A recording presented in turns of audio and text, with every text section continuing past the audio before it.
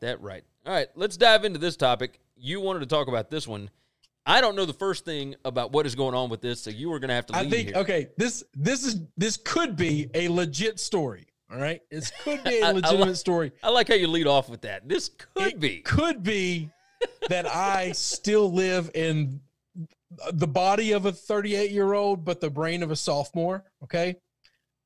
This is a quote about Tiger Woods changing his putter, okay? This is a quote, straight quote. See if I can do this without cracking up. It's basically the same putter, but with a little bit more flexibility in the putter. He's able to change the weights around a little bit, but it's the length. It's the length that's the difference. He's got a little bit more length in there, so he can practice a little more without back pain. And all I could think of is just dick joke after dick joke after dick joke. And I thought, is golf like getting funny? Are we doing this? Are we taking the greatest coxman in golf history and making putter jokes? Now got an old man back, and so we got to give him a little more length? That's pretty funny.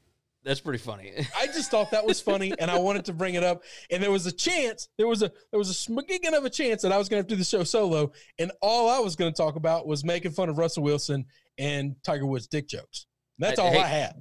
I think a lot of people would have been okay with that. That's Michael, that's all the show that I would have had. Michael jumps in. He said Bryson had too many protein shakes. He broke his driver. Yeah, I saw that. I literally saw that tweet right as we were about to go live. Did you see the video of them asking the PGA players what they eat for breakfast? And no. All right, so there's a feud between Bryson DeChambeau and Brooks and Brooks Koepka. And they were interviewing Brooks, and they were like, so what do you eat for breakfast? And he said, 6 eggs, 5 pieces of bacon, 9 protein drinks. And he starts laughing, and he looks at him and says, keep that in there. Keep that in there. That's funny. He is trolling Bryson nonstop. At what point do we get an actual fisticuffs on the course?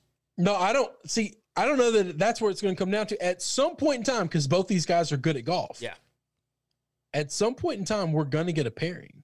Oh, and golf is going to try to avoid it like crazy. But one day, there's going to be a Sunday where they're 1 and 2, and they're going to have to lead off. That would be so much fun.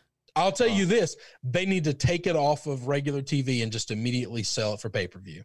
Oh, yes. Just as soon as Saturday ends, and that happens, just NBC, CBS, whoever owns it, just says, sorry guys, we're gonna need $25 for you to watch Sunday. I'd pay it. I think every golf fan I think would. I think rando sports fans that know just enough to know that Bryson's weird and Brooks is trolling him. That's all they need to know is, there's going to be a fight in golf. I'll watch 2.5 hours of that. Yeah. No, we could definitely get down with that. So Terry jumps in. He said he's going to Denver. He's going to Denny's with that extra few inches. Yeah, 100%. Michael said it's sad that Tiger Woods has to get a taller putter because he can't practice without back pain. Now, that definitely does suck.